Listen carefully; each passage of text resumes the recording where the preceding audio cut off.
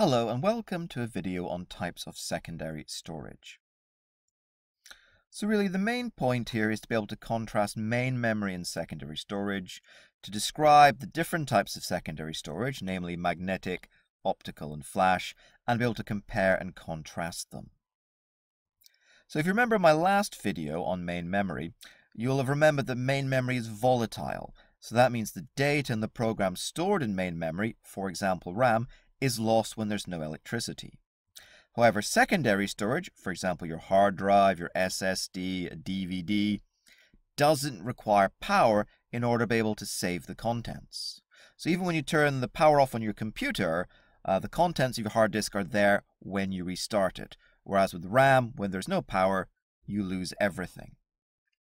So we use RAM just to contain all the programs and instructions that we're using right now on the computer, and we use the non-volatile secondary storage to contain the data and programs we want to use in the long term.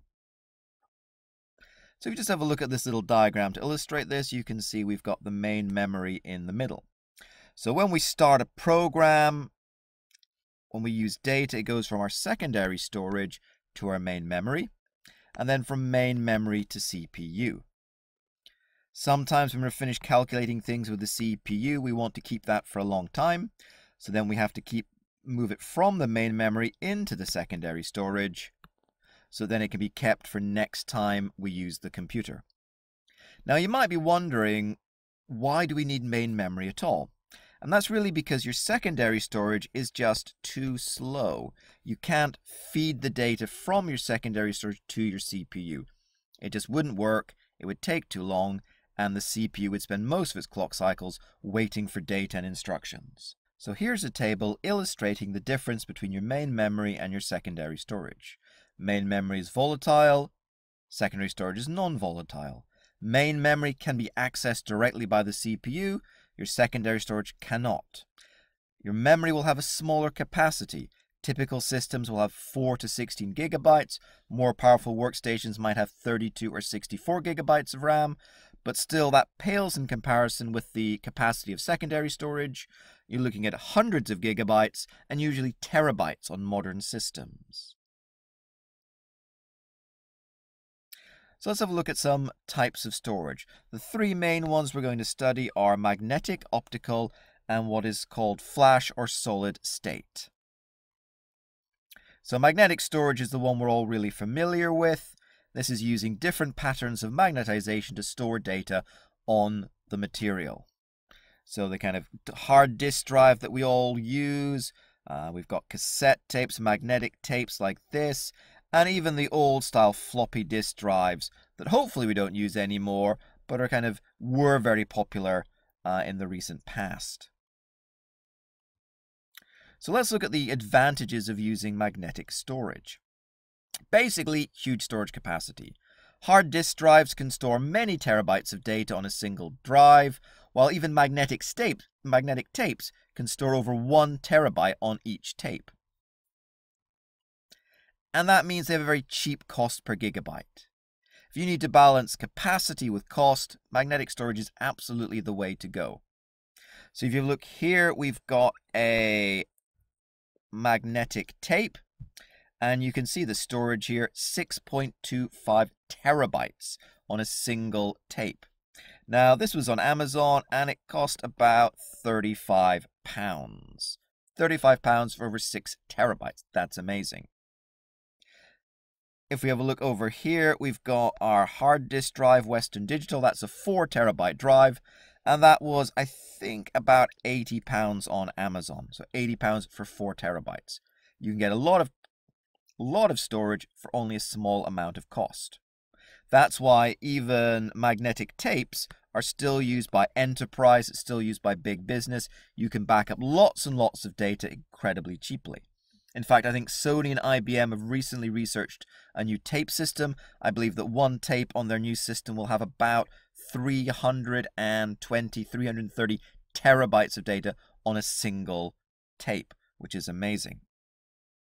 It can also hold the data for a long time. Magnetic storage is usually considered quite reliable. You can put the data on it and it'll still be safely there in a number of years.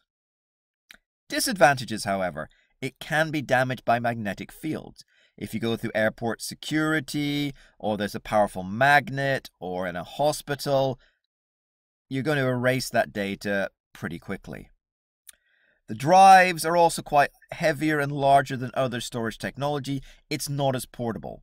Hard drives are quite large. Even the external hard drives that we can carry around with us are still larger than, say, memory sticks or other types of storage. And the main problem with hard disk drives is that they have moving parts. This means it's slower than flash technology, for example, solid-state drives and memory sticks. It means the hard drives can break or wear out over time. And it means they're vulnerable to shock. So if you drop it, if you shake it, you can just break the hard disk drive. I recently had an external hard disk drive. I dropped it onto the floor. It was probably about 1 meter onto a nice, soft, carpeted surface. Didn't matter. The hard disk drive was broken. It made a grinding sound. I couldn't receive any data from it. So they're not so good for portable devices, for mobile devices. This is why we don't use them on smartphones or tablets. They're too vulnerable to shock because they have these vulnerable moving parts. Optical storage. So this is when we use a laser beam to burn tiny pits of data onto the disk. Where we burn those little pits, it's a 1. Where we don't burn the data, it's a 0. The higher the wavelength of the laser light, the more data can be stored on the disk.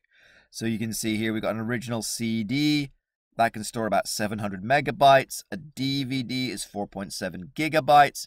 Blu-ray is 25 gigabytes. Of course, this is an older Blu-ray system. Modern Blu-rays, you've got 4-layer, quad-layer systems where you can have 100 gigabytes on a disk, but they'll only work on more modern systems. They won't work on the older drives. So CDs, DVDs, Blu-rays, anything where we're reading and writing data to the disk using a laser light. So what are the advantages of optical storage? Well, the disk is light, small, and very portable. You can carry it around with you. They're not heavy. Great. If you only need a very small amount of storage, then we can consider them really inexpensive. So if you need to use less than, say, 10 gigabytes, they're going to be quite cost effective.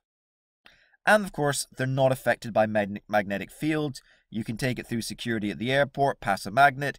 It's not going to be damaged. Disadvantages, well, as you can see, they can be scratched and broken very easily. They're not robust. They're also much, much slower than magnetic storage and really a lot slower than flash memory. So if speed is important, optical storage is not the best way to go. And it's also expensive if you need to store terabytes of data. If you've got a digital archive that requires 50 terabytes of data, you're not going to store it on DVD. It's just going to get really expensive really fast. Okay, let's have a look at what we call flash or solid-state storage. Both terms refer to the same thing. This is very similar to RAM. You can see you've got a chip on a circuit board, but unlike RAM, it's non-volatile. When we turn off the power, it still remembers the contents. So you've got your solid-state drive over here, you've got your memory stick over here, and you've got your cards that you can use on phones and cameras. These are all examples of the same type of technology, which is flash or solid state. Why do we use them? Well, again, it's a circuit board, it's a chip, there are no moving parts. It is much, much faster than any other storage technology. There are no moving parts, it's very robust, it's very difficult to break. It's also really portable. They're difficult to damage, they're shock resistant, we can fit them in mobile devices. They make no noise. They're really quiet. They don't generate a lot of heat, they don't use a lot of power. So for any situation like that, they're really good. However, they're more expensive per gigabyte than hard disk drives. So although the cost is coming down, for the same price, you can get a lot more storage, a lot more capacity if you buy a hard disk drive than if you buy a solid-state drive. You've also got the problem that flash memory has a limited number of erase write cycles. That means there's only so often you can write data to your drive before it's going to fail, before it's going to stop working. Now, that's not really a problem nowadays. A few years ago, it was a problem. You'd buy a solid-state drive, you'd have a memory stick, and maybe after a couple of years of constantly adding data, deleting data, adding data again, it would just stop working. Modern high-quality solid-state drives will last a really long time. So unless you're running server farms and you're just going to be erasing data and writing it on again constantly 24 hours a day, you don't have to worry about that for personal use. But again, for big business, for enterprise, that still might be an issue. All right, making a choice. So you need to be able to compare and contrast these devices and choose the best one for each particular task. When you're doing this, you need to think about capacity, speed, portability, durability, reliability, and cost. So I'll just go through these very briefly, each one. Capacity. How much data can be stored on the device? So if you're answering any questions in an exam, make sure you pay attention to this. Don't recommend a CD if you have a 20 terabyte digital archive you need to store.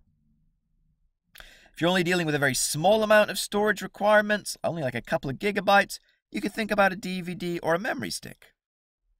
20, 30, 40 terabytes, you're looking at hard disk drives, possibly even magnetic tape, because magnetic tape is very cost effective.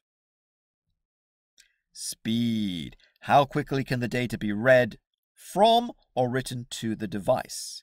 And if speed is really important, then you've really got to be flash or solid-state storage. It's the fastest medium. You can write the data, retrieve the data really quickly.